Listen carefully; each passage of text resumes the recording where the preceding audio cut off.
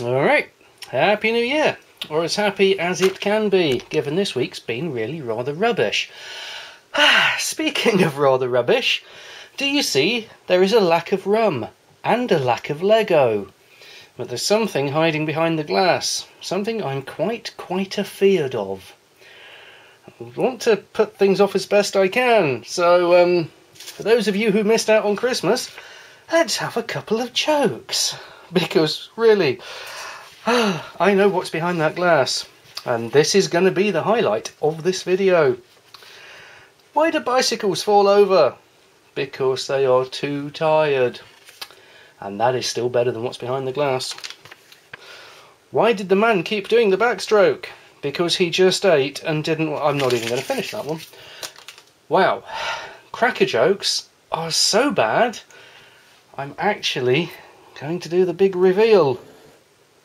Do you know what it is? Because I didn't.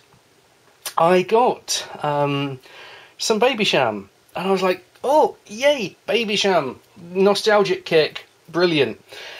To get the Baby Sham, I had to also get this, which I'd never heard of. And the light isn't going to let me, or the camera. Pony Cream British Sherry. Apparently the tagline is the little drink with the big kick. And you're thinking, so what? He's just got a random tiny bottle of bad, cheap sherry. No, this seems to have been made between the late 60s and maybe mid 80s. Pony was around. I'm going to guess that this is from the 1980s. So you're looking at 30-plus-year-old dreadful, synthetic, cheap British sherry. And I don't know why, but I'm going to try it. Reluctantly. Can you tell I'm still stalling?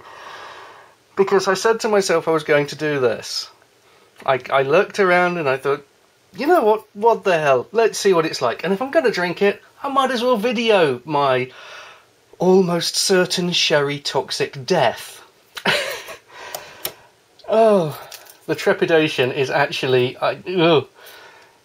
Okay, shall we talk about the bottle? Can we talk about the bottle? It's small. It's got a liquid in it that still looks liquidy. I don't see any civilizations growing in there. Can't be sure there aren't any. It's got that funky foil top that you don't see anymore, and it's got a label on the front that tells us it is Pony Cream British Sherry from the Pony Wine Company, Shepton Mallet, Somerset. There's no label on the back. You can't see the label anyway. Let's try and get this nearer the camera. New camera. So now we have to blame the cameraman. It doesn't say how strong it is. It doesn't say how much of it there is. And it doesn't say when it was made. And all of this scares me. But look, there's a little picture of a pony on the top. I'm going to keep saying pony. As was it Nostalgia Critic who said, every time you say pony you get 1,000 views. Well, I wonder how many people are going to watch me die from drinking pony. Yeah. Alright, let's open it. I have another one. If this goes well, yay. If it goes badly, oh my god. I sort of feel this is sacrilege, opening something this old and rare. Because I just don't want to do this. Because I can't find much out about this other than it seems to have been the alcopop of its day. Oh, sod it. Here goes. Oh, nothing exploded. Okay. Can't smell anything from here. Let's look inside there to start with. Oh. I don't know. Yeah, the camera can sort of see that. I'm not convinced that's a good sign. Oh. Oh, that smells of rot. Mouldy rot. When I say drink this, I might mean vomit copiously. I think it's going to be more of a taste than an actual drink. And I don't mind sherry. It's not one of my favourite drinks, but I can live with it. The cream one's fairly sweet. It's not bad. It's fortified, so one would hope the alcohol would keep this from turning into some sort of mutant death juice. Yeah, alright. Actually, the top smells revolting. This just smells weak. It's got a hint of sherry smell to it. My nose hasn't fallen off. Okay, here we go.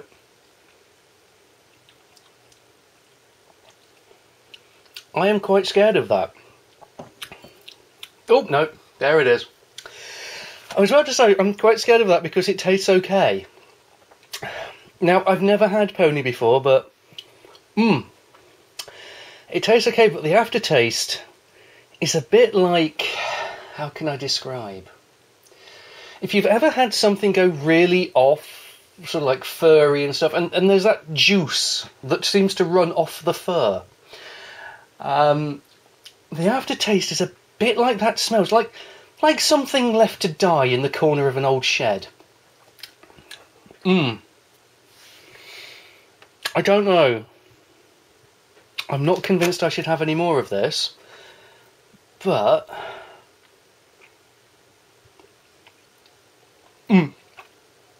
No. No, my throat closed up at the attempt. So, yeah. You will all be shocked to hear that cheap, synthetic, concentrate, nasty sherry doesn't keep well over the course of 30 or more years. Now I need rum. And Lego, but rum. Frighteningly, I also have for another time Champers Casellario Rosé. There's an unopened one of these. It's going to stay that way. I opened the wrong one, really, didn't I? Because the label on this one's tattier, and somebody somewhere might want to try Death from Sherry. And this is the one that frightens me the most. Royal Wedding. Was it Royal Brew, Royal Wedding Lager, extra strong. 29th of July. Well, if the sherry hasn't killed me by then, I might do that on that day.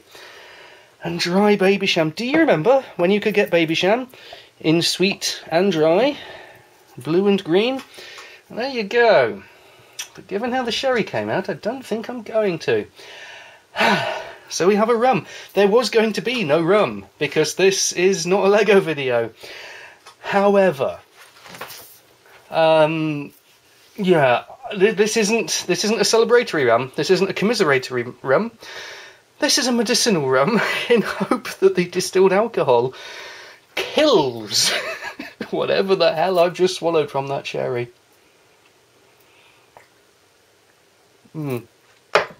Seriously, don't try this at home. And never ever try this anywhere.